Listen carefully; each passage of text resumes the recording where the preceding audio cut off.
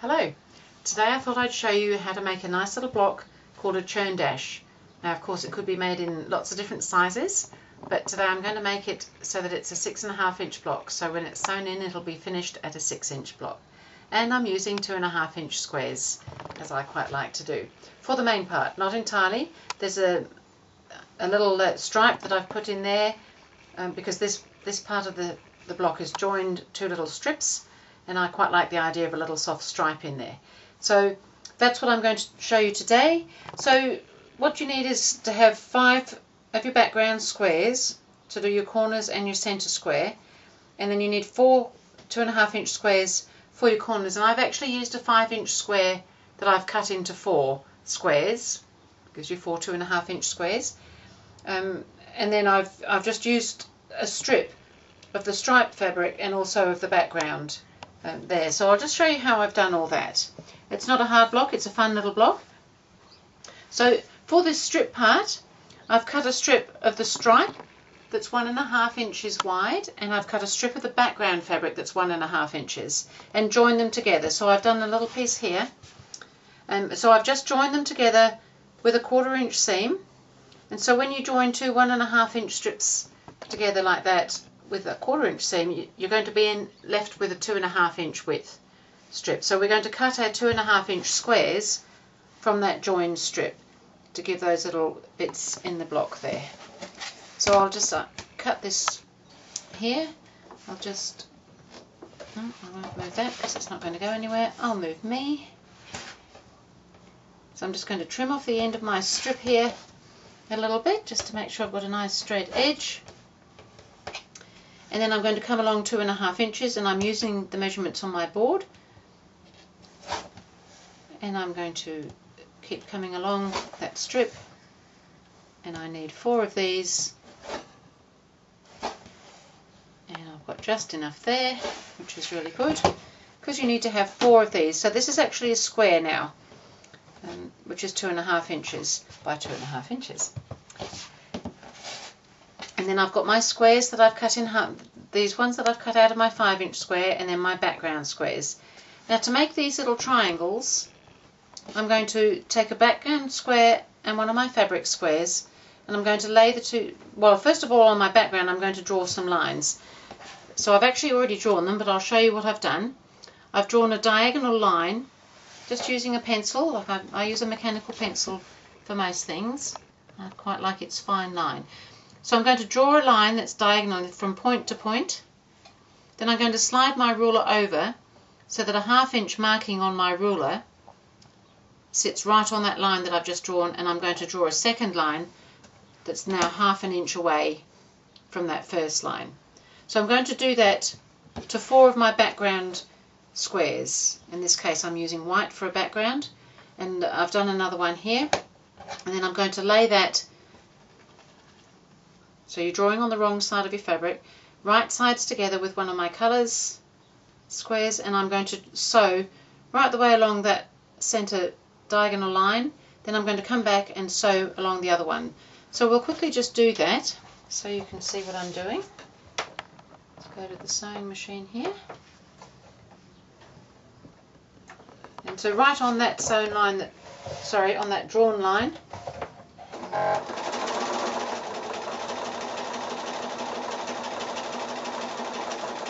and then we can feed the next one in. So you actually need to make 4 of these for your 4 corners.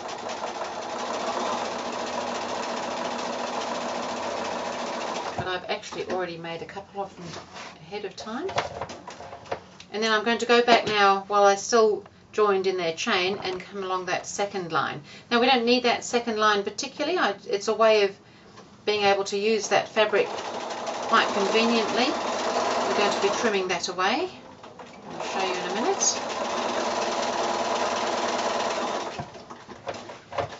So you might have a bundle of 5 inch squares that you want to cut up, or you might have lots of 2.5 inch strips and squares that you're going to cut up to make something like this. So now we've got our 2 drawn lines and our 2 sewn lines. And so I'm just going to take my ruler, and I'm going to come in 1/4 inch on the ruler and lay the 1/4 inch mark right over that first sewn line, so that in effect we're cutting halfway between the 2 sewn lines. So we'll do that with the other one. And we need the bigger half. It's not really a half if it's not as big, is it? We need this bigger one because we're going to fold that open, and that's going to be a half square. This will give you a smaller version, but we don't need that for this quilt unless you're going to, well, not for the block anyway. You might want it for borders or other bits and pieces. But I save all those. I'm getting quite a collection. But now I'm just going to press these. So as I said, you need to make 4 of these, but I'm just making 2 for you today. So I'm going to press that in towards the colour.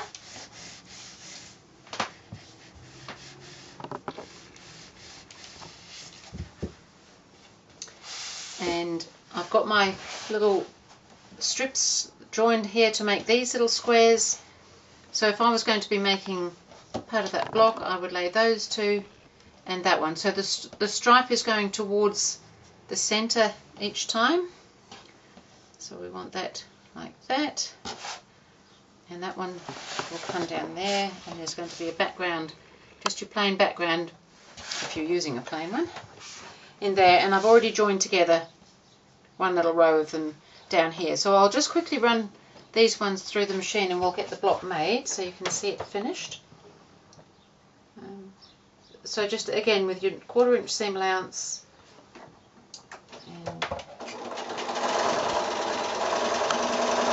and then I pick up the next 2 right sides together and join them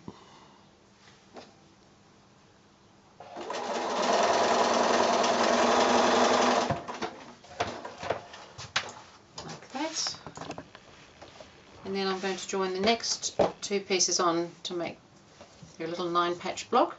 So that one goes on there. This is such a cute little block. Of course it can look really good made larger or even smaller.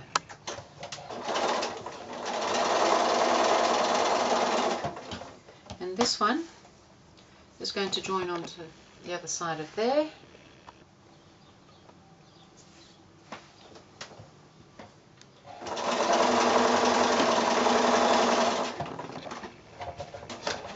Got the 2 other rows that we need to make this block. I'll just give them a quick iron and then we can join them together and that'll be all done. Okay, so because I've already done 1 row, I press the seams towards the colour each time on this one. So I'm going to do the same on this other row. This is going to allow your seams to nestle quite nicely, and then this is the center row, and so you don't want the seams going that way, you want them coming into the middle, because that's what I've done. Gone out, and these ones will come into the middle, so that your seam will nestle nicely when you're joining the rows up. Okay, so now I'm going to join that to that, and then I'll come and add that one to it. And the block is nearly done. How exciting is that?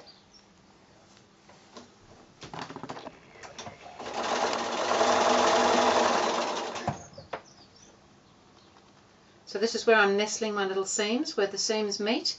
If you press them in opposite directions, they'll just sit together really nicely.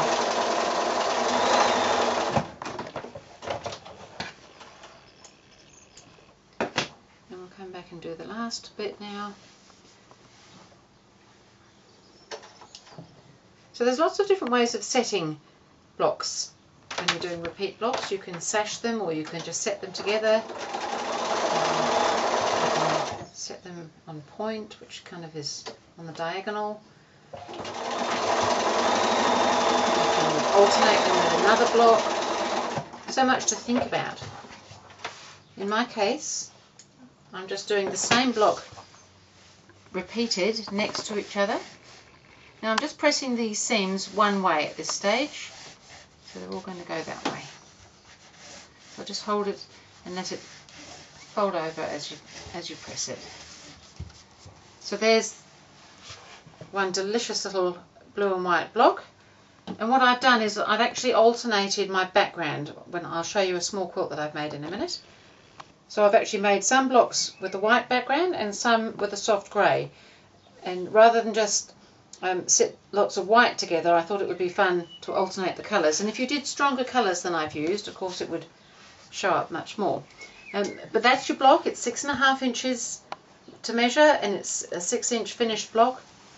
And here I have prepared earlier a small quilt using that block. So you can see that that would be that block. And then this one here with the grey background is there. So you can see that just by alternating two background colours you can get a really nice effect with something as simple as that, and also popping the little stripe in, and that continues throughout. And I've done blue and white, and I've done green and grey as well. So, but you could do a whole scrappy look by just alternating the backgrounds would be really effective. Or there's so many things you can do. So I thought that was just a little idea for a fun little block. So that is called a Churn Dash block, and enjoy it.